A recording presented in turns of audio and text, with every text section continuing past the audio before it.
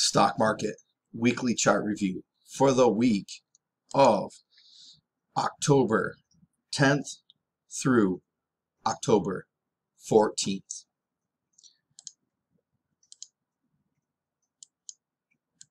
Let's start by looking at the various sector weightings that make up the S&P 500. We're going to use the S&P 500 as a proxy for the overall stock market. S&P 500, the Qs, those two are kind of used quite a bit lately. Seems like for several years it's been the S&P 500, and over the last couple of years the Qs, technology stocks, have become more prominent in the overall movement of the stock market. However, for the sake of time, we're going to stick to the S&P 500. Plus, I trade the S&P 500, so I don't really want to pay attention to it. And so I am here over at Yahoo Finance, which you can do too. I put in SPY. It pulled up SPY. I went under holdings, and it shows me the overall portfolio composition. And we see technology stocks at around 23.5%, a little bit over 23.5%, which is down considerably because I think it was almost 28% a couple months ago when I first started making these videos, weekly chart reviews. And then we have healthcare at a little over 15%, which I think is up a little bit. And then we have our financial stocks, which definitely has creeped up a little bit over 13%. Consumer cyclical, maybe right around that same amount.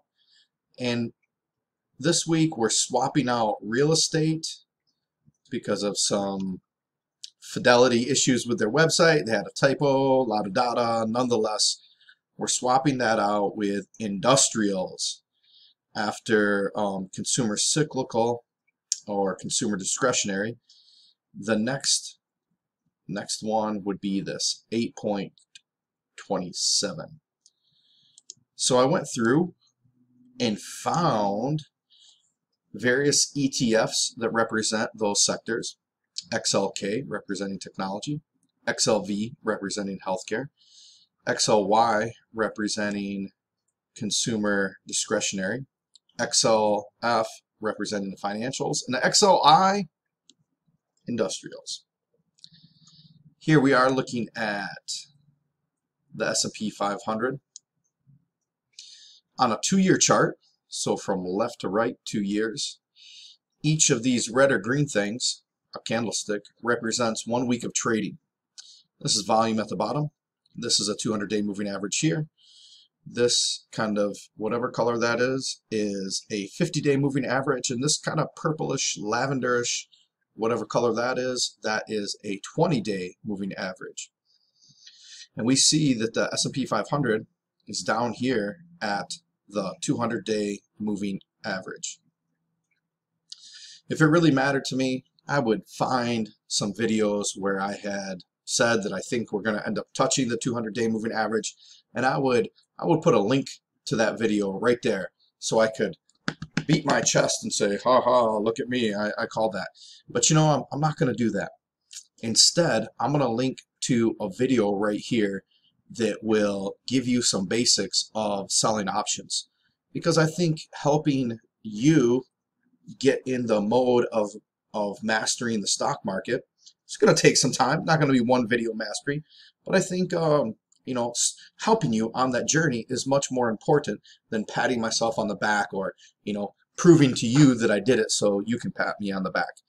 Let's skip all that nonsense and get right into making some sense, or trying to. So this is what we see, hitting that that 200-day moving average 3 weeks in a row, right? This week here in the middle, we see that SPY came down here, tested that 200-day moving average, and then rallied up all the way up here. But look at that, selling pressure just pushed it down last week. That's a bearish sentiment, because it went all the way up here, and sellers just saying, not having that, people not enough people feeling that these are accurate prices up here. They felt it as more accurate prices down here.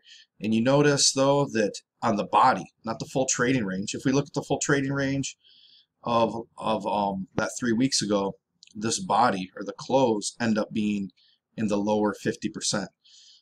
So that was the week prior. And then this week we opened up here, we traded as high as here, which is kind of coming in the bottom of this big drop right here, and you look over to the left and you see that starts creating this bit of resistance here. And if we keep going to the left, what is this? This is 370. You see it seems to be 370. If you're on the under 370, it's acting as resistance, and if you're above 370, it's acting as support. And this week we started touching that. Yep, we did. We touched that 370, but couldn't get above that resistance, and selling actually brought it all the way down here below 350, but buyers rallied it back up here to 357. That might be one of your lucky numbers. And that's where we closed with, what's our volume like? You know, if you look back here, we've just had these last 1, 2, 3, 4, 5, like 6 weeks, getting close to 2 months of elevated volume compared to back here.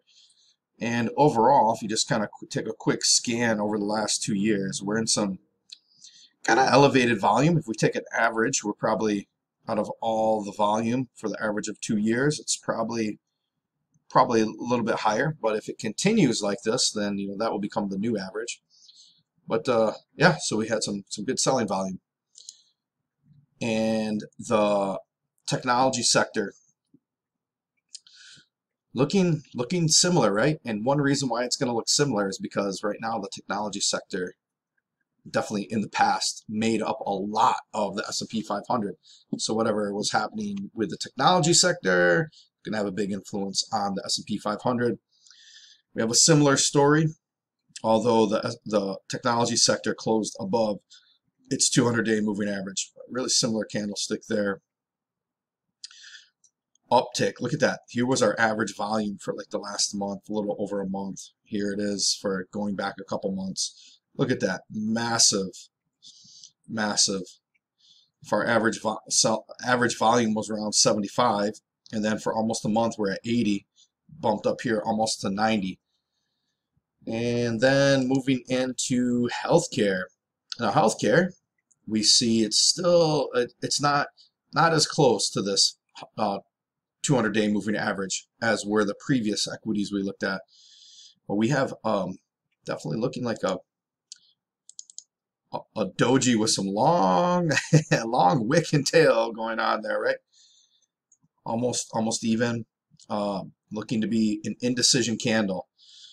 Spindly looking thing. That's similar to S&P 500 and the XLK. But a little bit moving up, but still looking like some indecision. We're kind of stuck in this range. Looking to the left, 125, right there's, we see that this 125 to 120, that's been common in the past to get stuck in there. You go a little lower, you see that it's got this trading range here. So maybe the healthcare will be floating around in that range. With if you look back here, June, July, volume increased, and you've had an overall uptick, and for about a month and a week or so, just an elevated amount of volume in general. XLF, the financial sector. Woo, look at that, another little spindly looking thing. Isn't it amazing how, I mean, obviously they have differences, but they've got a lot of similarities. So one thing we notice is that last week's candle, everybody's pretty much looking the same, where we got this long wick to the upside. Selling just pushed it down. Now this, we're flirting at that 200-day moving average, and we got this big you know, spindly looking doji candle floating right above that 200-day moving average with a big, you know, an increase in the volume, in the selling volume, and so we're flirting right around that 200. XLY for some consumer discretionary. All right, we're still below that 200-day moving average, and got some support right here, right in this area, kind of congested in there, but if it continues to be below this 200-day moving average, it's not looking good. And volume, similar. It's been the last couple weeks been on the uptick, with the last 2 weeks been a significant uptick from back here in the June, July area, or August area. But yeah, we ended it up with 2 weeks. It's just been, look at this increase. So we had a big selling volume here, dropped off, but then from here, increase in volume, kind of about the same. So we'll see how that goes. And to finish off with our newly beloved XLI industrial sector, below the 200-day moving average.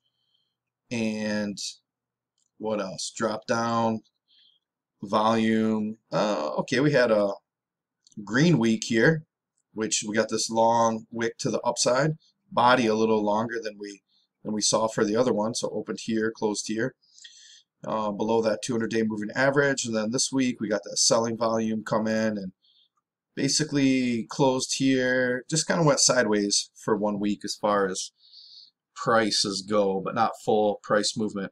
And again, as long as we stay on the bottom of that 200-day moving average, probably going to be more weight to the downside.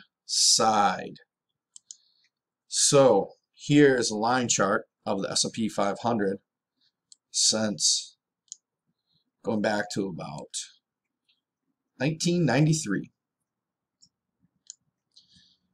And I drew this incredible channel here.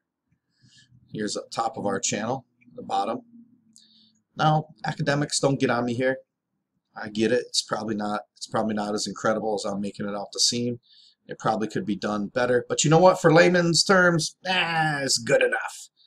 We definitely see there's somewhere in this area is the top part of the channel. And somewhere in this part, this bottom part, is the bottom part of the channel. And this little ball right there represents where we're currently at. And you know how everybody was getting excited about the rallies of last, when was it, last week, or I don't know, a couple days ago? Well, we see that uptick there, boop, coming down. Maybe it's going to be building a base, but considering, you know, the 4 different out of these different sectors, right? Okay, that's not looking. I don't see anything bullish about that. All right, okay, I could see building a base significantly away from the 200-day moving average. Nothing looking too bullish there. Not looking too bullish there. Not looking too bullish there. So yeah, you know, maybe it could be building a base, or definitely it could be getting ready to go lower. And if I had to bet money on it, which I don't, but if I had to, I would say to the downside, unless we start hearing more rumblings, or we get a full announcement of something that is going to mimic the results of quantitative easing, even if they call it a different name. No matter what name they call it, if it gets the same result, then we could see prices going up. Now, on this chart, in order for to see a reversal of trend, right? Because what can happen in this, as you see, has happened several times, right? It would rally up, fail, rally up, fail. This one, it really rallied up, kind of broke out here out of this little top of the channel, but really failed, and did a rally up, fail, blah, blah, blah. And then it got a good rally up here, right? But it couldn't maintain it. It failed. Came down here, rallied up, tested it, and failed. So on the big picture, if we're going to see this sort of a reversal back to this, You know, for example, here we had this huge drop in 2020, the beginning of 2020. But then around somewhere, I don't know, April-ish, somewhere in there, maybe a little before April, we started this bull rally. Now, we didn't fully know it was a bull rally until it's like breaks out of this downward trend, right? And then it maintains. Maybe right in here we started getting the idea, and I don't know where the top of that trend line would be, something like that. So you see it get out here, see it going up, and then eventually look at this line and this line, it continues, right? Sort of. It's not exact, but sort of there. So in order to get that same sort of going up again like this, like that, we got to get out of here and we got to stay out of here. And then it's got to kind of do like that. So something that you can watch in the meantime to see if that's going to happen is this. If this starts breaking below the 200-day moving average, which it looks like it will, you could say definitely this one, watch this one, XLK. If the technology sector starts closing below this 200-day moving average, it's going to put a lot of weight pulling the S&P 500 down. Right now, this is kind of a saving grace, but it doesn't make up as much weight. But you see what has been happening is they're changing the weighting. Technology used to be almost 28%. So what they can do is start shifting around the different sectors that are weighting the S&P 500 to try to get it stabilized more. But if they don't, as long as it stays, kind of relative like this, then we got to see this one staying above the 200-day moving average. This is already below. This has got to get above its 200-day moving average. Same thing with this one. So we'll see how things play out. What I'm personally doing with my own money is I'm doing a combination of things.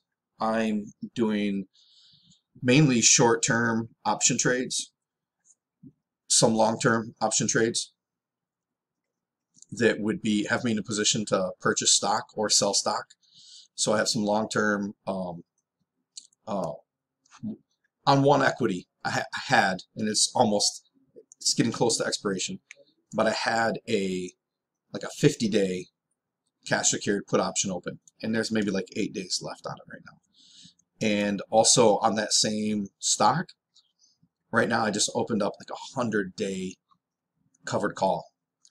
Why so long? When if you watch a lot of my videos, they'll be talking about selling with like 30 days or less expiration. Well, why so long is because this particular stock doesn't offer many expirations. Those are the expirations that they offer me, and it's a stock that I'm trading.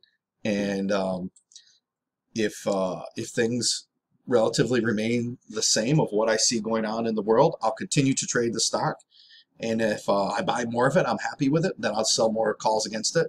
And if I get assigned, the calls get signed, get called away from me, it would be about $2 over what I paid for it. And each option contract is 100 shares, and I have X amount of contracts out, so I'd be making a decent amount of money. It doesn't pay a dividend. It has the potential to shoot up.